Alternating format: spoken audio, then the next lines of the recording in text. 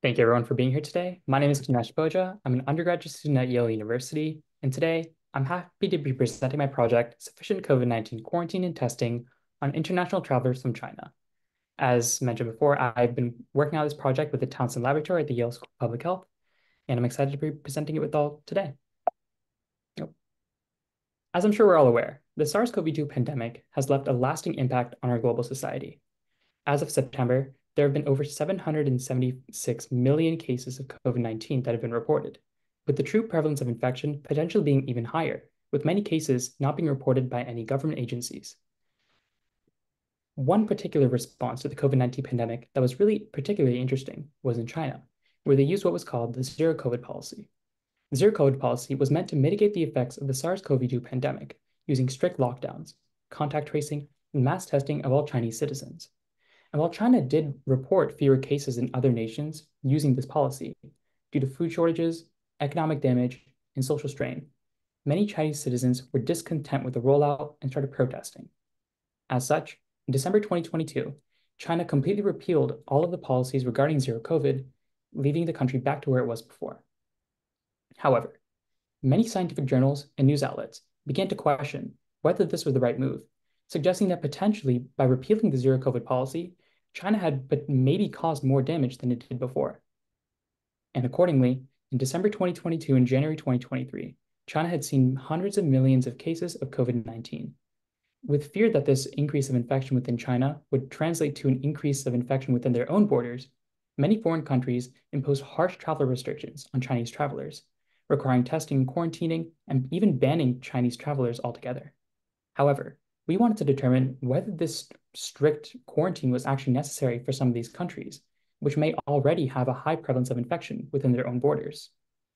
To analyze this, we used what was called the sufficient quarantine model. The sufficient quarantine model aims to find this optimal quarantine, and we define the optimal quarantine as a minimum duration such that the number of infections with travel and without travel are completely equalized.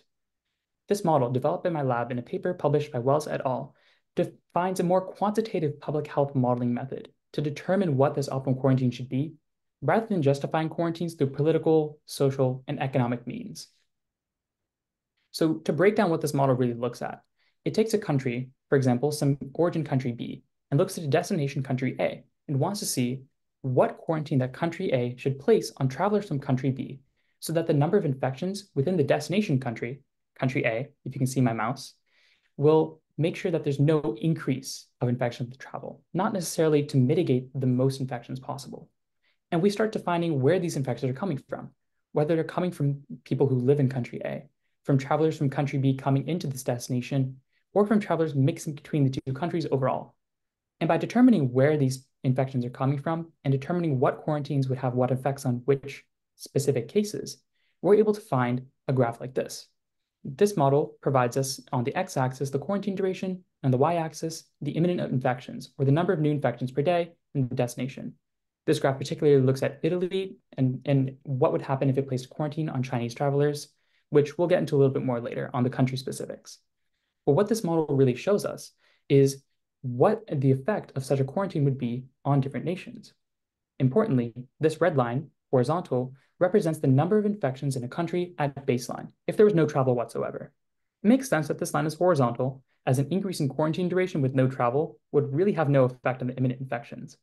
But the rest of the lines represent some sort of testing regimen, using RT-PCR, rapid antigen, or no testing whatsoever, and have a decreasing trend, which also makes sense, as an increased quarantine duration would mean that all the individuals who are in quarantine would be cured of their disease and would go into the country and, one, transmit fewer infections, and two, have natural immunity, which would increase kind of that herd immunity idea and decrease the susceptible population.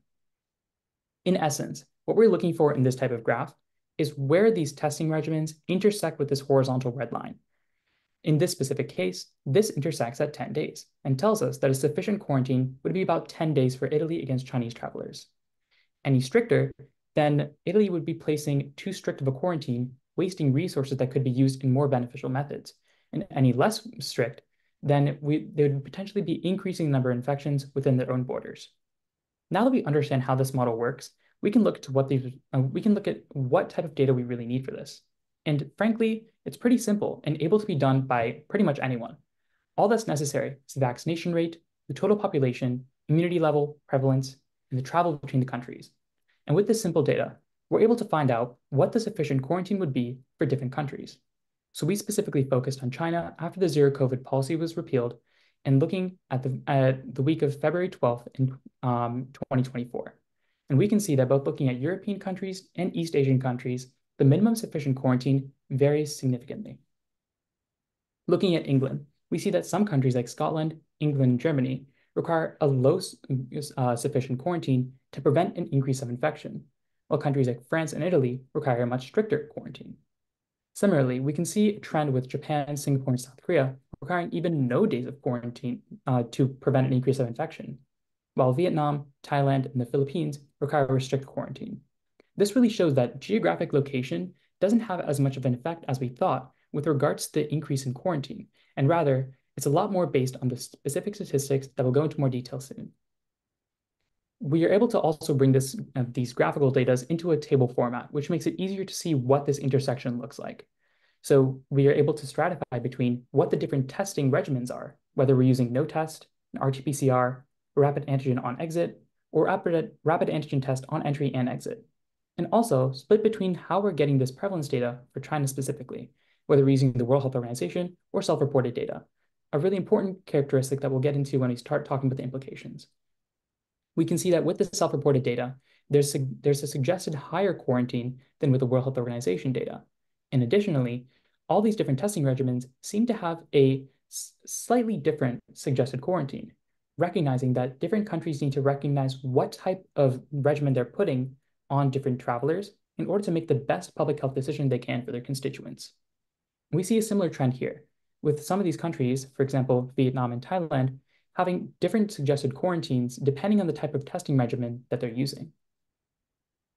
Now, the important thing about this model is not just what the quarantine that it suggests are, but also the implications it has on policy and what type of characteristics are really important for us to look at, both for this pandemic and for future upcoming pandemics, so we're able to make a really educated and informed decision moving forward. By far, the most important characteristic on determining the minimum sufficient quarantine are going to be travel metrics, the volume of travelers, how long they're staying, and how many people are traveling as a whole. Countries with a really high rate of travel, like Vietnam and the Philippines, are obviously going to be needing a much harsher quarantine, which is why they even suggest no travel whatsoever. This is because there's just such a high volume of people coming in, they need to protect their constituents by having a stricter quarantine. Whereas countries with fewer people traveling, like Scotland, they don't need as strict of a quarantine because there's just such a small volume overall. Prevalence of infection within the destination country also has a really strong impact, as a high prevalence in the destination actually means that they need a lower quarantine. This is because, for example, in Japan or South Korea, considering they have so many people who already are infected, any new infections coming in is like a drop in the bucket. It really doesn't make that big of a difference. And finally, vaccination rate doesn't have as much of an effect as we expected originally, and could potentially even have a counterbalancing effect. A softer quarantine could be necessary with a high vaccination rate because, well, there's going to be more people who have immunity within destination country, but also could necessitate a stricter quarantine, as if the destination has, per se, 100% vaccination, any incoming travelers could actually increase the susceptibility rate by introducing people who don't have this immunity. So there's this counterbalancing force that makes it really important for us to have a quantitative method to determine what the sufficient quarantine should be, rather than kind of going off of this political or social methodology. And second, as we kind of alluded to earlier in this presentation, it's important for us to have accurate and timely data to make effective public health interventions. There were some reports that suggested that the World Health Organization statistics for prevalence of COVID in China may not have been representative of the true infection rate. The World Health Organization statistics suggested a prevalence of about 0.006%, which is significantly low considering that China was the epicenter of the COVID pandemic and many citizens within the country had reported having a lot more COVID than was suggested. One specific article by Novasi et al. Suggested that the prevalence might be as high as 22.7%, looking at Chinese travelers to flights in Milan. We opted to use a middle ground estimate from a paper by Fu et al., which looked at self-reported infections by Chinese citizens, which gave a prevalence of about 0.1%. Now, when we look at this different data, looking at the World Health Organization versus the self-reported metric, we see that there's a significant change in the suggested quarantine. For Scotland, for example, with an RT-PCR, The World Health Organization suggestion gives about 0 days of quarantine, whereas the self-reported data suggests 3 full days. This means that countries need to have accurate and timely data so they can make a strong public health decision, or else they might be inviting more infection than they would have otherwise, or might be making too incorrect of a judgment call. Without this accurate data, countries really have no bearings on what type of public health intervention is necessary for them. And finally, the minimum sufficient quarantine model really provides a helpful tool, not only for this pandemic, but for future pandemics as well. It's very easy to use and is able to help use all the data that different individuals have, from the government level for the citizen level, to determine what type of quarantine is actually necessary. It can be adapted to future pandemics as well, and for different pairs of countries, making it truly versatile and usable in a prophylactic setting as well. The model is, by nature, very conservative, suggesting the strictest possible quarantine that a country could possibly need to prevent an increase of infection specifically due to travel, so that any other resources that could be used in this quarantine could instead be used in better methods, like case finding and tracing, so that countries are able to best allocate their resources overall. Thank you again for listening, and I'm happy to take any questions.